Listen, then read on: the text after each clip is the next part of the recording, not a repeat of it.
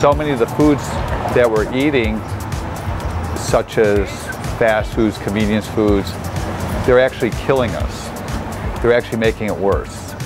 So the question is, if I ate this food all the time, would it make me live longer or would it make me live shorter?